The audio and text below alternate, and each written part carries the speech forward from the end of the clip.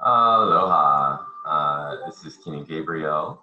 Thank you very much for joining Jaguar Power Astrology here, supporting and connecting with the ancient 13 moon goddess, tribal knowledge, real knowledge, outside of the hexagonal Sirius system of control that we have been and still are under rule of, and giving thanks to our Lemurian and Christian ancestors for all of their knowledge and support and love. All right, let's do some astrology. So I'm going to take a look today at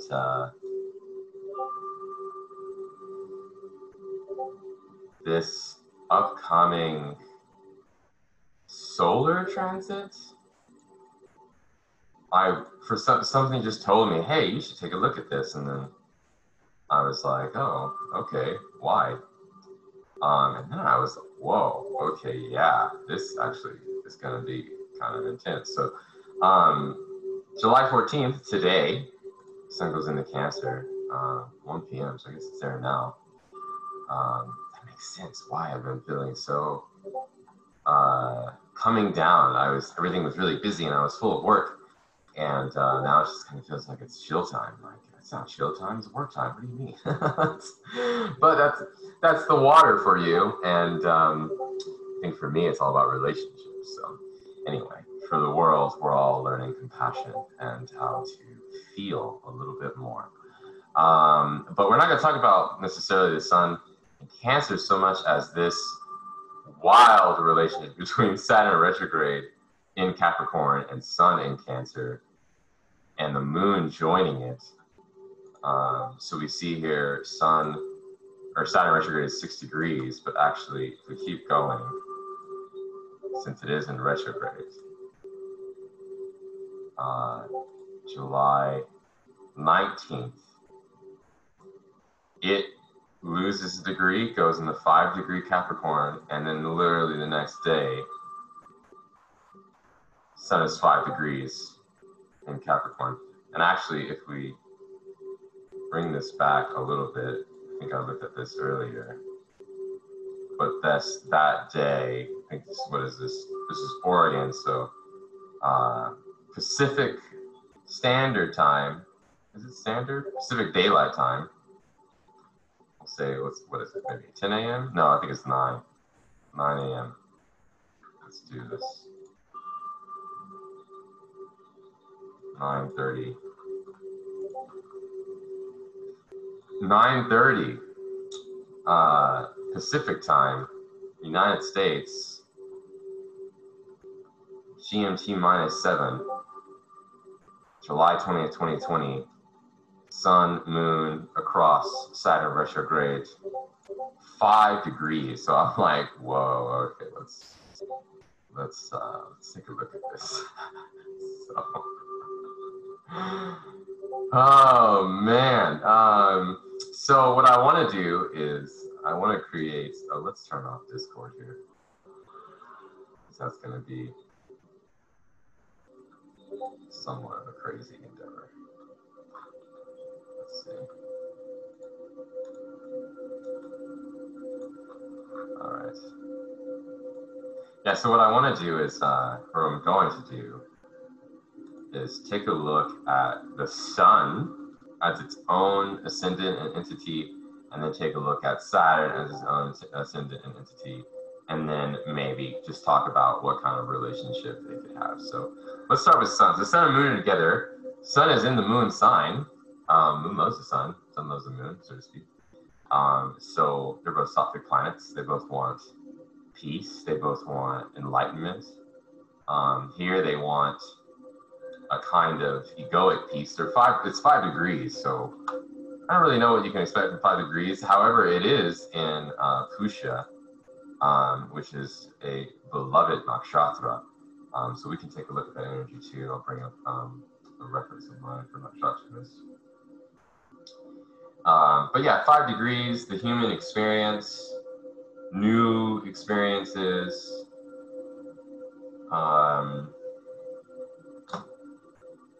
places of learning, growing, experiencing hands-on with our senses. That's number 5. And the planets, you know, they're just getting out of the zygote stage. Maybe you could consider them newborn babies. I don't even know if you can do 5 degrees. I feel like that's probably the cap is 5 degrees from sort of in the womb to out of the womb. So maybe they're birthing. So our knowledge, our experience, our gnosis of compassion, of what kinds of actions we need to take to create happiness within ourselves and for others. Knowledge of the Buddhist third noble truth. All of my happiness is a result of my positive thought energies, energetic vibrations, and karmic actions as cause. And all the Buddhas, Bodhisattvas, and Devas blessings, all the gods, demigods blessings, and all sentient beings, positive thought energies, vibrations, and karmic actions as condition. So just beginning to learn that lesson. Probably not even really, you know, who knows? I guess it depends on where we're at, but definitely moon is shining that lovely watery Cancerian energy on, or sorry, the sun is shining it onto the moon. And, you know, moon is comfortable here. I'm assuming we'll probably feel very, very comfortable in our homes.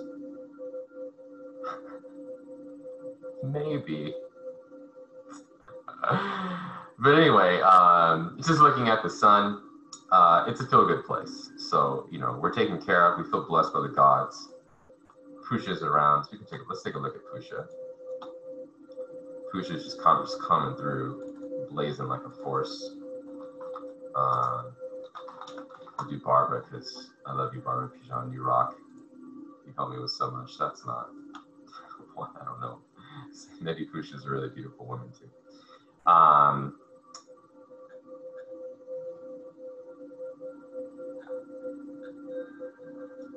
Doing things to improve health. Performing festivals, protests could be a part of that. Good for all auspicious purposes. People getting married, creating new bonds, new homes, new property, new relationships, new families, new mothers, birthing new projects, birthing new businesses.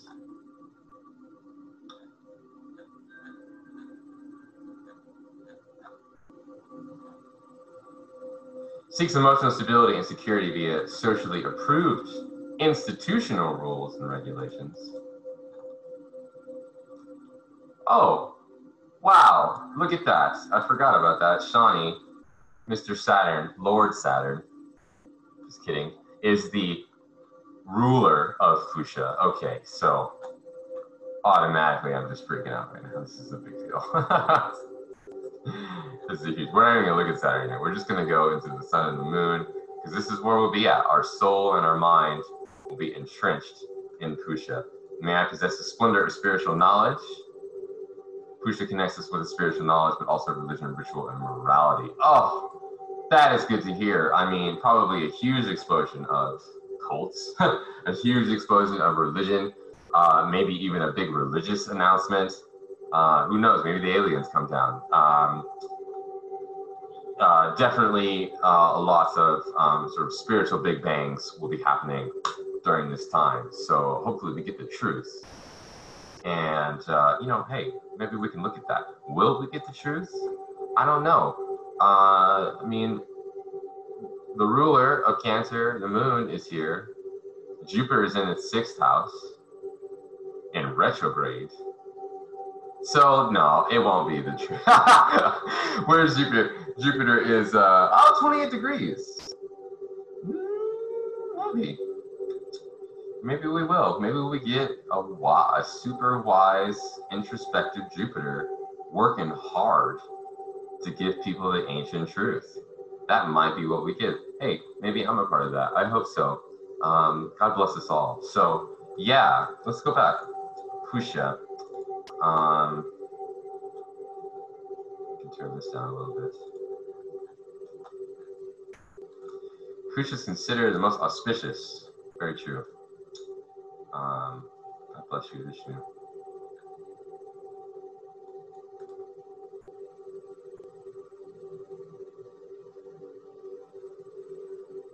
Systematic, Shaunicized. I love that word. That's a great word. Shaunicized view of the oceans of emotions in Cancer. Often gifted in navigation, shipcraft, and seamen, Pusha often superbly ordered and procedural in their capacity to manipulate and direct the ship. This roles such as naval commander, shipmaster come easily, whether for career or for sport. So I think what I'm feeling here is that this is actually going to be a place where we can truly direct ourselves and live with more compassion. And I'm guessing that it'll be a catalytic event.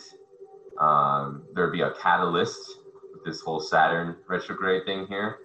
There'll be a catalytic event that will enable us to be more compassionate and really start thinking, what do we need to pursue? Is there something that is a bit more spiritual? I'm seeing things in the 12th house, 11th, 9th, 10, 9/10, 6th and 7th. So yeah, let's take a look. All right, so there we go.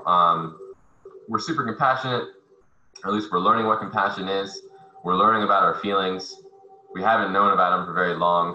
We've been working super hard and just kind of focused on making money and creating our empire. And now we're reflecting on what we need to do and how we're existing and who is existing and who am I in the first place. And we're thinking about peace on a local level. We're thinking about liberation on a local level. We're thinking about how can I be free of all this pain? Where's the pain coming from, I wonder? So yeah, we're thinking about how to be free, and we're thinking, and we're learning what real compassion is and what real self-compassion is. So okay, cool. Second house, the ascendant. I mean, the ascendant changes every hour, but you know, this happens to be the hour that this particular transit comes through. So ascendant is in Leo. The Navamsa placements for these are also in Leo. So that's interesting. So definitely some emotional content of empowerment and really changing the climate of the people who we spend our time with people who actually empower us, and not people who disempower us. So probably a lot of lessons around that, depending on our own individual angles. Sixth house, K2 Jupiter, diving super deep into our principles again, going back and checking the principles that we live by, the principles that we work by, and reevaluating the things that we're doing. How are we going about working? What are we really working for? What are we really doing? Is what we're doing temporary? Is what we're doing for the long term? You know, maybe looking at the principles that we have been living by thus far in this recent Jupiter arc that went through Sagittarius, and then now we're reevaluating and we're saying, okay, well, what works and what doesn't work, and not being afraid to let more of our principles and our beliefs that do not work go. So let them go. Let them go. So that's in the sixth house. That's the work. That's the work everyone's doing, is let go of principles that don't work. Be pragmatic. Let go of space, you know, let go of the spacey, you know, I just want what I want and I want it to happen now. Let go of all that, and you know, be practical about the principles that actually work in the here and now. Principles that are of a higher nature, that are connected to truth and God.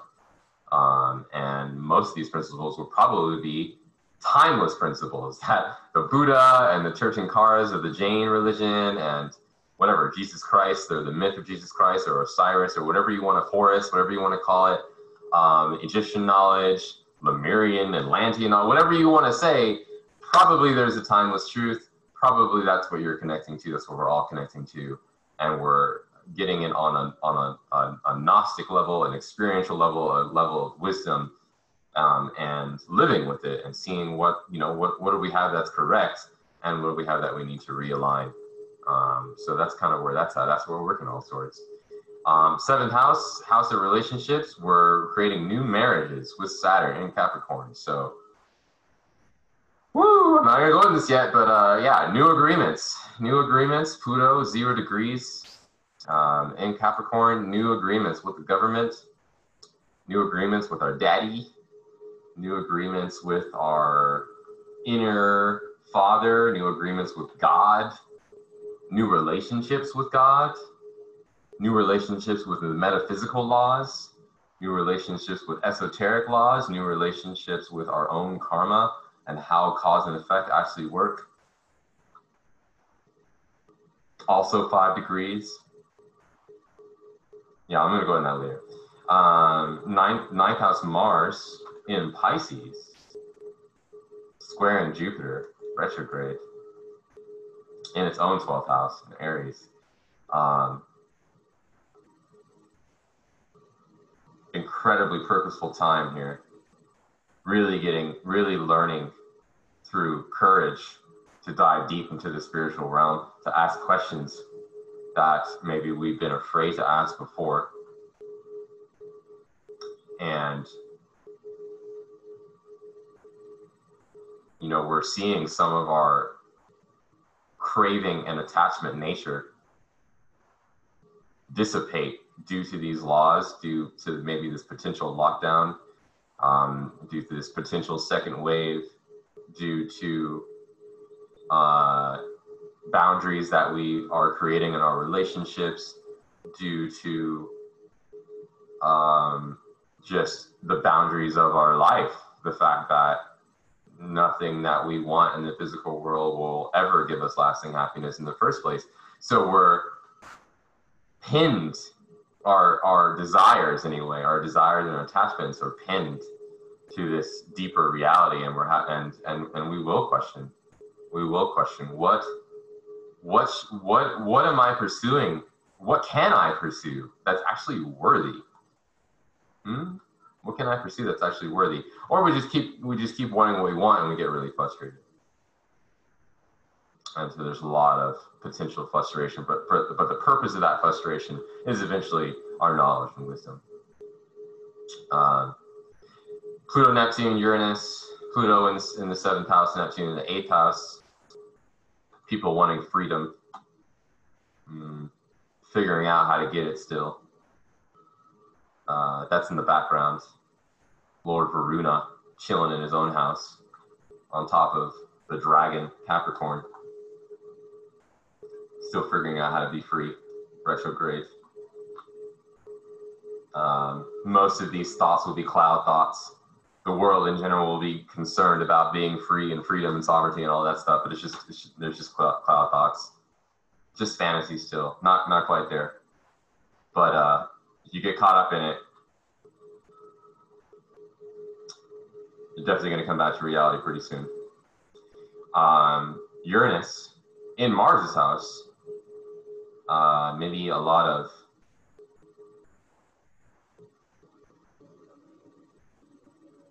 spontaneous spiritual work coming from knowledge, coming from sort of the world boundaries that we come across. Very interesting. Venus in 11th house in Taurus, chilling. Venus has been here for like 2 months, 3 months, for a long time. She loves it here. 22 degrees, enlightenment in Rohini, about to exit Rohini.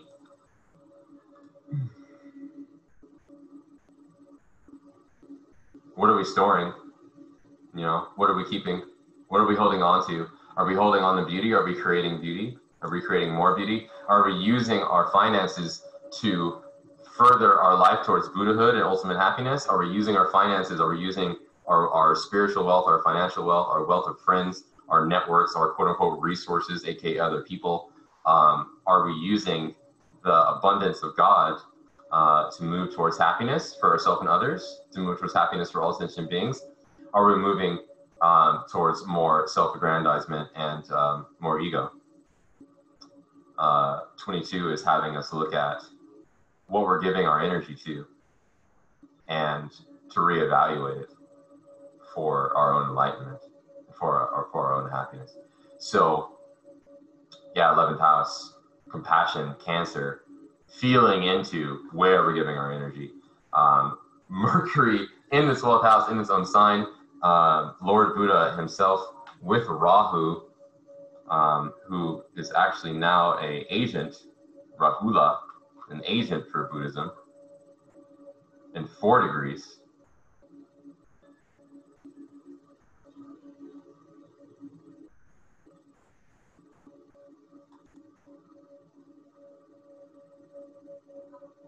$11 degrees from Mercury and Ardra. Different nakshatra, different placement, same sign.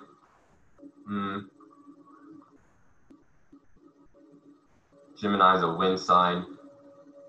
It's also movable, dual wind, Rahu and Mercury. In the 12th house, really looking to move on, really wanting something else, wanting some other thing to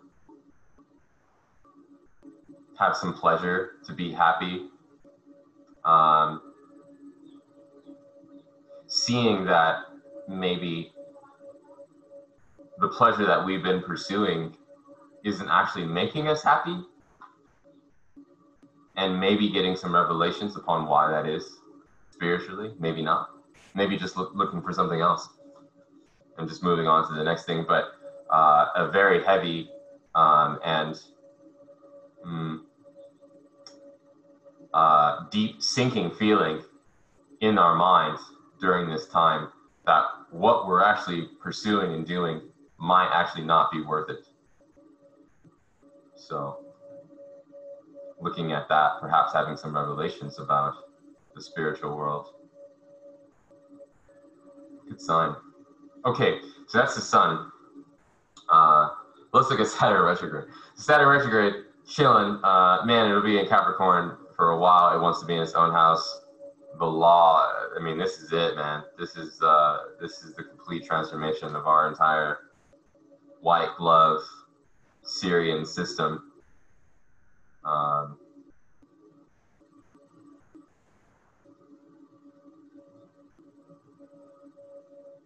Yeah. Uttara Ashada, last pada headed up towards Abhijit. In Abhijit, actually, I'm gonna be close to it. Headed up towards Altair star system, towards the Shravana, Shamana, listener, hearer star system. But for now, here, 5 degrees, a baby wanting protection, wanting to be governed, wanting boundaries that are perhaps immature, or perhaps treating others as if they are babies, and giving boundaries as if you know, people are a bunch of babies and they need to be given baby-like boundaries.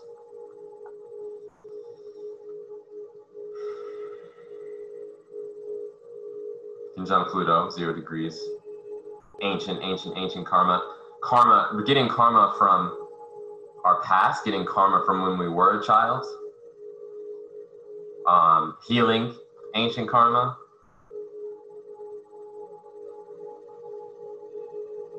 The karma that we got from as Americans in the beginning of America is coming back. The karma that we created from the beginning of our lineage is coming up. The karma that we created from the beginning of our life is coming up, or the beginning of our existence as a human being is coming up.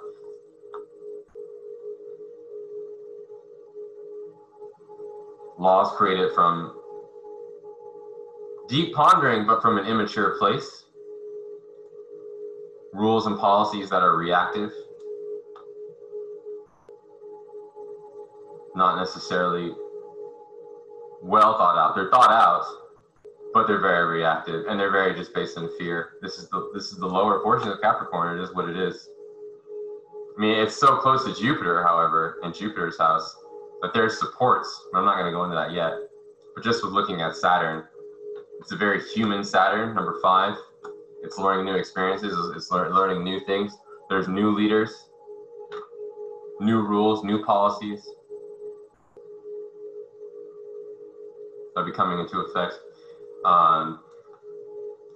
Mars, 3rd house.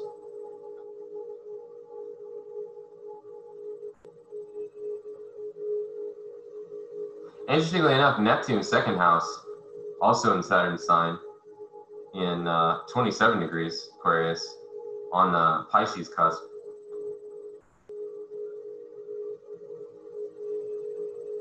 Near the second end of or near the last end of the 2nd house, Neptune retrograde, again, wanting internal freedom.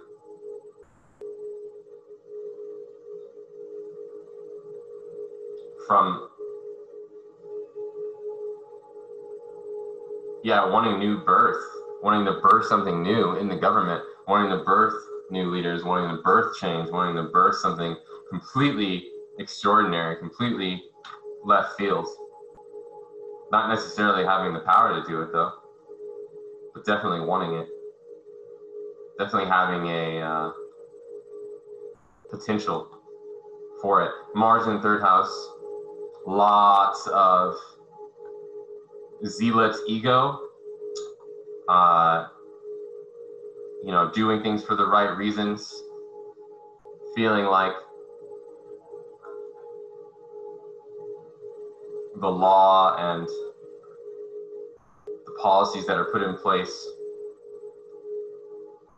are ultimately for the greater good, but secretly they're just for selfish agendas.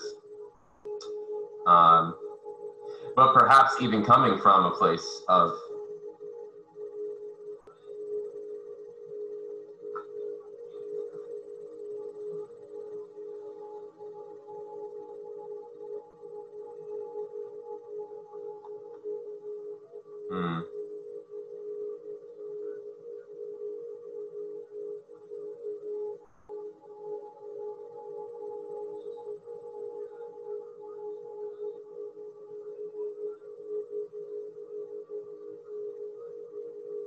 yeah, definitely a placement here of egoically created laws, egoically created policies.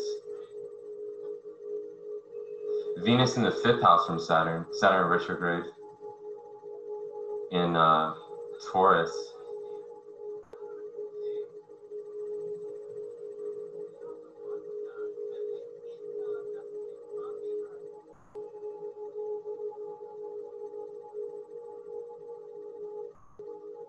Yeah, 5th house from Saturn retrograde. It's interesting.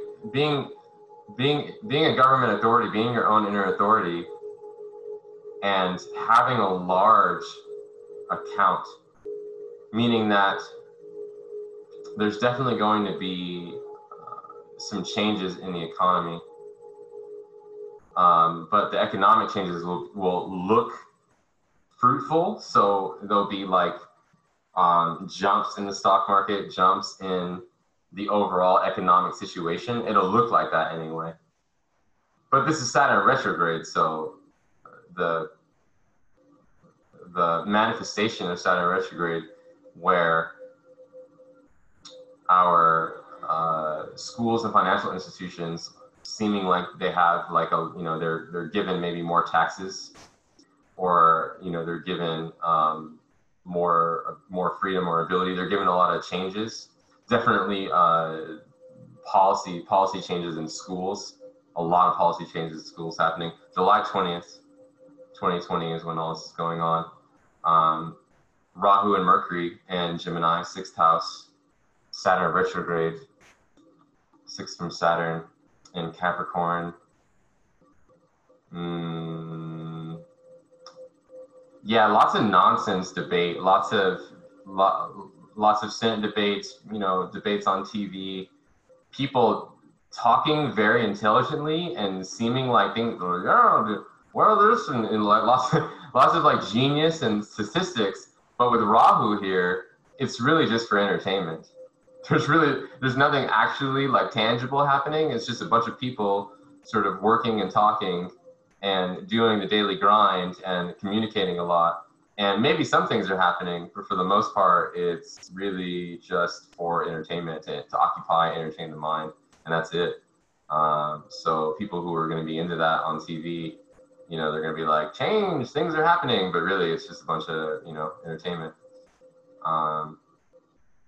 Moon and the sun, everything 5 degrees in Cancer. 7th house from Saturn retrograde in Capricorn. Man, this is going to be nuts. This is going to be freaking crazy, because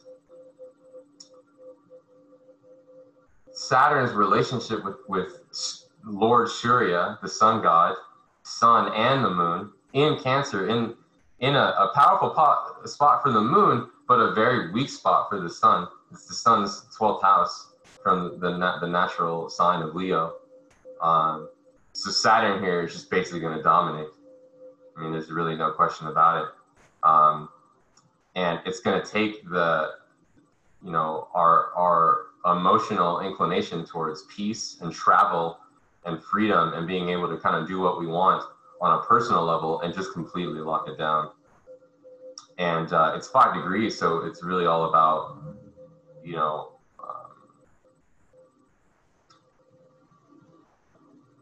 fears around death, fears around, having to bring in the risk factor of our lives, not being too adventurous, right? That's number 5, is adventure. So Saturn retrograde here is trying to lock down the adventure. No, you can't go everywhere. Maybe even, there even could be some things. Jupiter retrograde is 12th house in Capricorn, or in Sagittarius. So there could be lockdowns of planes, of travel, of airlines. It's possible. But Jupiter is there, and it's also powerful, so maybe not. Yeah, 7th house, moon and sun.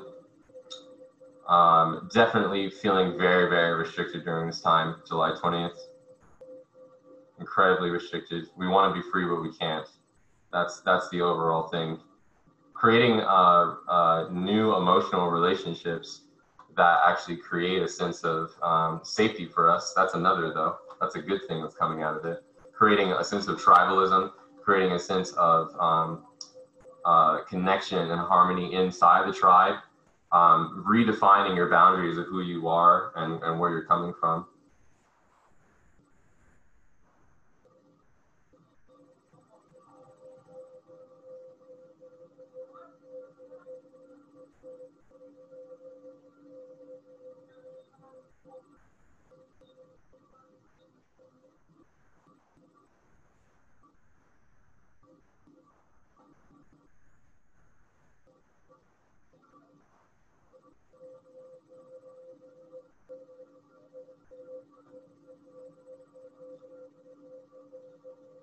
Yeah, and then Jupiter retrograde in the 12th house of Saturn with K2. Saturn's 12th house. Old paradigms being rethought, old rituals of control being redone, old principles of government and enforcement. What government is, how government should run, all of these things going to be sort of reevaluated. Yeah, that's it. It's really intense. Yeah, this is going to be a really, really powerful time of change. And, overall, the biggest lesson here really is just compassion and learning a higher level of compassion for ourselves. And this compassion is coming from this catalytic event with Saturn, bringing down some feelings of restriction, some manifestations of more laws and policies that create senses of security and comfort. Huge media ramp ups of like fear-based stuff. Everything is going into cancer, so they're like the powers that be are just going to be pumping fear. When really the energy of this placement in cancer is actually fearlessness and love and compassion and being protected by the gods and being protected by the elements and the spirits and the cosmic force and the Tao and the Tao and the the gods and the God and the deities and the syntropic, ever all pervasive, always synchronizing, always harmonizing force that we give so many names to. And that's really what this energy is about, is trusting that and surrendering to that. But this Saturn retrograde is going to be really making us rethink how we feel in our relationships. Very interesting.